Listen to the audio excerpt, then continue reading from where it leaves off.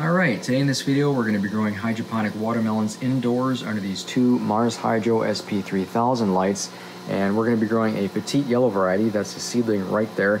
Don't let that name fool you though. This seed actually came from a melon I grew in my garden about a year ago, and that was actually a 30-pound melon. So this is a regular sized melon variety. It's nothing small like a sugar baby or anything like that. I have grown sugar babies indoors before, and I'll go ahead and link a video for that up here. But mainly this video here is not a side-by-side comparison like I would normally do. We're basically just testing out to see if these lights here can grow a regular sized watermelon. And the reason why I was enticed to do this is because I had a very terrible year growing melons outside in my own garden this year. It was very bad, and it's my first time ever I've actually failed at growing watermelons, and I'm gonna do it indoors to make up for it, hopefully, approaching the winter here actually. So basically just got a tub here full of a nutrient solution. There's 8 gallons in there. I use a powder nutrient. I'll go ahead and link a video talking about that up there as well. And I actually just got it wrapped here in black plastic bags, and that's just because the container itself is gray and a little bit of visible light gets through there, and I don't really want that. You can see I'm aerating the solution. This is kind of like a DWC Kratky hybrid. It's normally what I do anyways. I will be covering this up. I just left it open to show you there. So we're gonna go ahead and get along with this experiment, and we'll make updates as we go along here. All right, just a quick update here. It has been almost exactly 1 month since the first part of this video, and I wanted to talk about something that happened here. Now, this looks pretty bad, and I'm gonna explain why here. So what happened is I never changed out the solution in here, and normally what I do is I'll change out the solution when it starts to lower, when the plants start to consume most of the fluid inside there. Now let's take a look. See that? That doesn't look much less than what it was when it first started. And this plant here actually was looking pretty healthy, and then all of a sudden, very, very quickly, the leaves started to look really bad, turn brown, and started to basically just turn to a crisp, kind of like that one there. I've since cut pretty much all those off. And I know this plant looks sad, as I mentioned already, but you see this is all new growth starting here. So what actually happened is this plant, even though it wasn't very big at all, it actually consumed most of the nitrogen that was in that solution.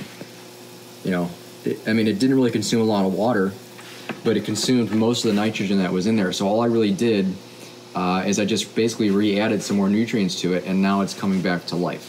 And I am going to change out the solution very soon here, but I just wanted to show that just so that nobody else makes the same mistake. I didn't want to change out the solution that soon because there was barely any of it used, so I didn't really want to waste it. And in most cases with all these other plants I've grown in the past, it's never really been a problem at all. But this watermelon, it just sucked up that nitrogen like crazy. So I'm going to make sure I fix that problem going forward. Okay, it has been 2 weeks since my last update to this video. And check out all this new growth. Look at this. In just 2 weeks, the plant has recovered pretty well. And it's continuing to grow really well. I've even got some new flowers starting down there, which I'm getting pretty excited about that. Hoping to get some, at least basketball-sized watermelons. I'm not expecting it to be like a full-size, a 30-pound melon like you get outside. We'll see. But if I get a basketball-sized one or so, I'll be happy with that.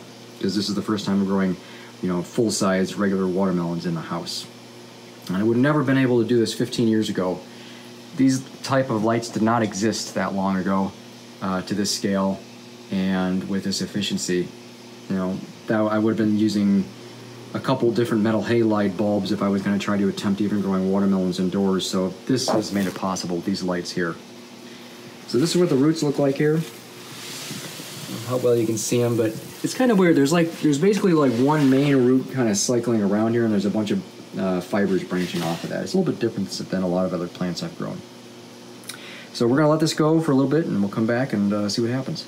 All right, we're at some time later now. I don't even know when the last segment of this video was, but it's been a little while, not too long, but you can see here we got some additional growth going on. It's getting nice and dense. Lots of flowers growing on here, and I've actually also increased the intensity of these lights. It's sitting about right here. So roughly 75% of the full output, which is more than enough. I can't put it up any farther because what I've done is I've actually made the center of that around 900 micromole. I don't want to go up any higher than that. And around the edges are actually pretty similar to that, so it's not too far off, maybe 800 or so around the edges, even though it's a little bit lower. Just how efficient these lights are, especially with the way they kind of spread the light out since there's two of them. Anyone asking what I'm doing here as far as exhaust, there's a fan in the corner there. That's just to basically just push the air kind of upwards and circulate in the tent. And then I also have an exhaust system up here. There's a 6-inch exhaust duct, and that goes to my AC Infinity fan, which is at just setting 1, the lowest setting.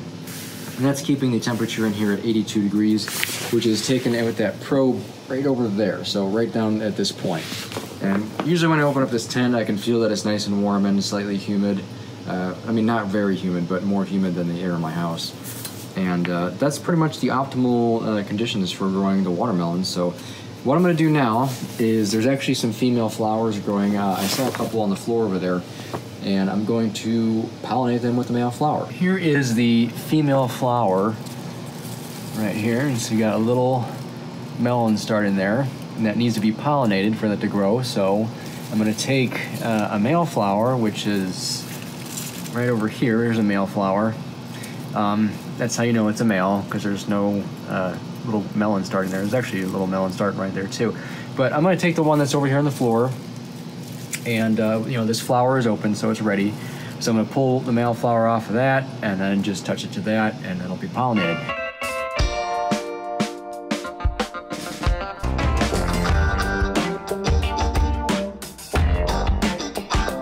And this is actually only one plant. So yeah, this is all one plant here, this whole thing. So I'm only going to attempt to grow one melon. I think one melon is going to be more than enough in this small space with one plant, you know, in a small tub like this. Cover that up there. All right, it's been 10 days since my last video update where I pollinated the flower, or the melon I should say. There hasn't been a whole lot additional growth since then. Plant's still looking pretty good. What there has been a lot of is a lot more flowers growing. And the plant right now is putting a lot of its energy into flowers and basically watermelon buds, if you want to call them that. So you can see the node spacing on these vines is really tight. Lots of dense flowers towards the tips of the vines here, which is a lot more than I would normally see outside. The node spacing is tighter and there's more flowers, or so it appears so. I think it looks like there's more flowers just because they're closer together, to where outside it seems like to be more spaced apart. So it's looking pretty healthy, except for right there in the middle there was some nutrient deficiency starting. It was getting low on nitrogen. Recently, about a week ago, I actually did a full nutrient change out in this tub here. I basically just sucked all the stuff out and put 4 gallons of fresh stuff back in. I wanted to show you here, it looks like we do have pollination. If I get over here, it's kind of hard. That melon right there is getting larger, and that tells me that we did achieve pollination on that one. So what I'm going to do is I'm going to cut the vine off right after where that melon is growing, and that's going to allow it to put more energy into the melon itself. We'll go ahead and clip it right there, and then now we have a end there where all the energy should go right into that melon, hopefully. All right, it has only been 2 days since the last update to this video, and I wanted to talk about 2 things real quick. One, there is some deficiency starting again with this watermelon plant. Seems like maybe nitrogen and some iron, or just a combination of things. And I'm going to be addressing this with a nutrient change out. But it seems like with watermelon plants, or anything that's a melon or cucumbers growing indoors in hydroponics, they're very susceptible to deficiencies, and things go downhill very, very quickly with these types of plants. It's certainly a lot more challenging than with any other type of plant that I've grown indoors hydroponically. So mainly what I wanted to show here was the watermelon. So 2 days ago, that was the size of a grape, and now it looks like the size of a kiwi. So if you look closer here, you can see it closer. There you go, it's the size of a kiwi. I mean, that's pretty good growth for growing something indoors. I mean, I've seen melons grow that quickly outdoors, so it's doing pretty well. And I'm definitely gonna make sure I fix this issue with the deficiencies in this plant so I can keep that going. I definitely don't want to ruin the experiment at this point. I've got a lot of time invested anyways. So that's it for this update, and we'll come back in a little while. All right, it has been just a little over 1 month exactly, and here is the progress so far. So the overall look of this entire plant is normal. It's nearing the end of its life. A lot of leaves are dying and new leaves are coming back, but here's where we are with the melon. Take a look at that. That is the size of a volleyball, or a little bit bigger than a volleyball right now. Now, I'm not sure if it's ready to pick yet. When I thump on it, when I knock on it, you know, like that, it doesn't really have that thumping sound that I want to hear yet. It's kind of hard to describe. But mainly what I'm going off of right now is the underside of it. It's going to be a nice dark yellow color on the bottom side of it. But that doesn't mean that it's necessarily ripe yet. It looks like it might be getting there. But this is different because we're growing this indoors, and I think it may not be right, because if I look over there, let me get a little closer here. You see that little yellow leaf right there? That little yellow leaf? That's called the spoon leaf. And then next to that, on the other side of it, is a tendril. And those are both not brown yet.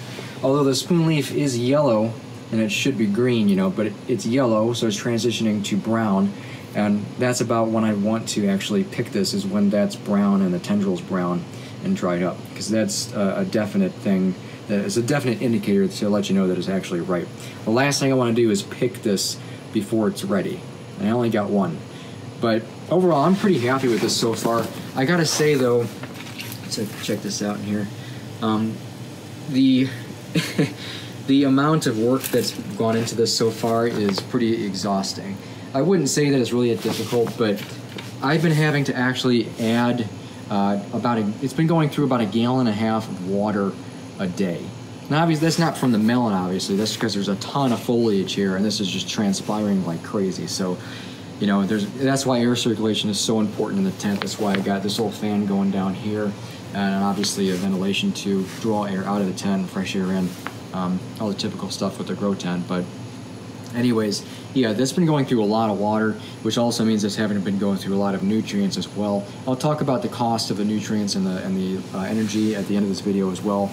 But that's where we are with the progress. So the next update is going to be picking this thing and hopefully tasting it if it's ripened. All right, today is a very exciting day because it has been almost exactly 3 weeks since the last segment of this video, and then today we're going to be picking that melon there. But before we do that, I want to talk about one thing real quick, and that's the nutrients I've been using, the veg+bloom here. These are the powdered nutrients. I was using the suggested dosage at the beginning, 1 teaspoon per gallon. When that melon started growing, I increased the dosage to, well, basically double that. And then over the past 2 weeks, I tapered it off to actually less than 1 teaspoon per gallon to kind of flush everything. Not really necessary, but I didn't want to put any more growth into the leaves and stuff anyways. It seemed like a waste. So looking at this melon here, now there's not a whole lot of change if you're looking at the spoon leaf. So you see that little spoon leaf right there, the yellow leaf, and then the tendril over there next to it, to the left of it.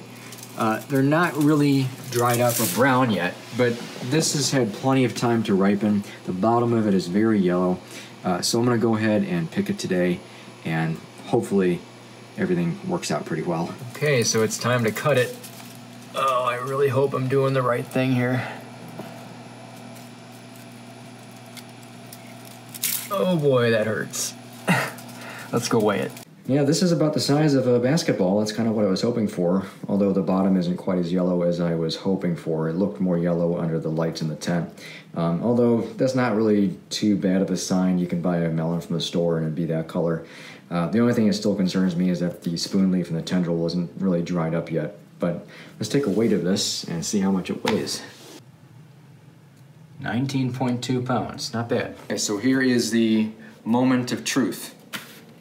After all these many months, this actually took longer than it would normally take to grow outside. I think so, anyways. Yeah. I don't remember when I actually started growing this, to be honest. Maybe it was the same amount of time. Now, this was supposed to be a yellow melon, so if it's yellow, that's normal. If it's red, then that would mean that it got cross-pollinated outside. Right now, it smells very planty. I don't really smell much watermelon smell. Oh wait, no, I smell a little watermelon. Turn it over this way. Oh, no, it's looking good. Look at this. Oh, that does look really good, actually. So we got a very nice thin rind, which is good, so it did have a lot of time to ripen. And actually, if I would have left it longer, it wouldn't have been good because this splitting in here This needed to be picked sooner actually, but this isn't bad. So now we're gonna taste it. So before I taste this melon, I wanted to address something because I know I'm gonna get a lot of comments about it, probably. I've had some comments in the past videos about this, and that is growing, well, pretty much anything indoors, but with watermelon being the exception of how long it actually takes, how much energy and lighting it takes and all that stuff, probably asking, is it actually worth it? Well, this whole experiment here was absolutely worth it. It's enjoyable, it's a hobby, and people who have hobbies don't get into the hobby to save money. So obviously it's free, or practically free, to grow anything outside, but as far as it being worth it for me, of course it's worth it. Anyways in the hobby would probably say the same thing. Energy efficiency wise, well, you saw the title, so you know how much it actually costs to do this, so it's definitely not worth it if you're looking to save money, because it's way more expensive than just to put some seeds outside in the garden. But let's test this here. Let's taste this and see if it's actually any good, I guess, because that's probably the ultimate goal.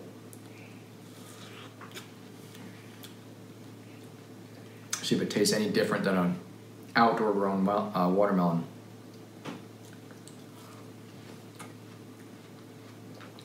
Well, first of all, it's not cold. I didn't have it in the fridge. Usually melon's better when it's cold. But it's pretty sweet. I don't have any complaints about the taste or the flavor. As far as, does it taste any different? I don't think so. This being a yellow melon variety or an heirloom variety, it does have a slightly different taste than the red melons. But